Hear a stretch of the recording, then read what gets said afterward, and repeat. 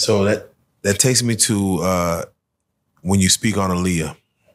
People really was honed in when you spoke on Dame Dash, Aaliyah, and you're speaking on something where you're saying, I wish that situation would be investigated further. No, to be investigated. Period. It was never investigated.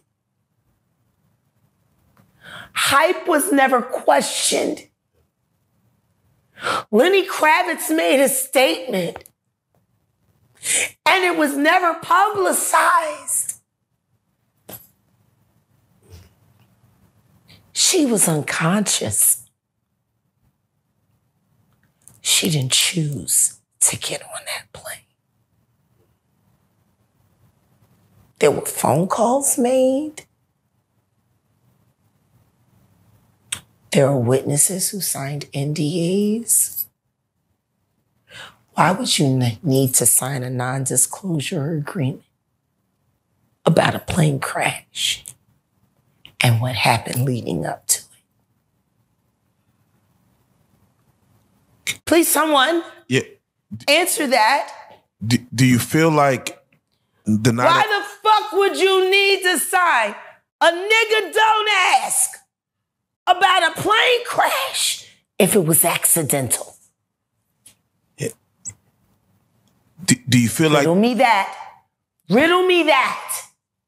Work with me here in this moment. And I'm going to ask you. A plane crash should be accidental. Should be.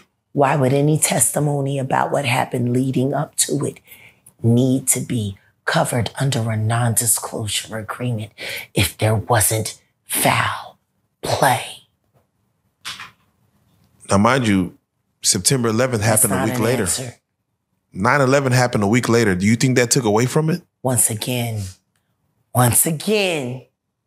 there are people who did short sales on their stocks right after that, made a lot of fucking money, including Sean Carter. Now I'm going to ask you, why would non-disclosure agreements need to be signed for an accident?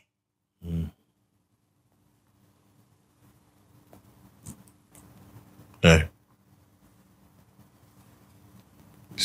There were over 25 non-disclosure agreements cashed out and recorded regarding the death of that beautiful girl and every other human being that died on that plane with her. What the fuck? Would you need a nigga don't ask for that?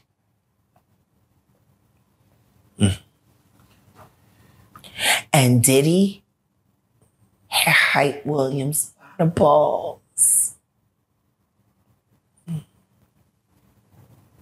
Belly was a money pit.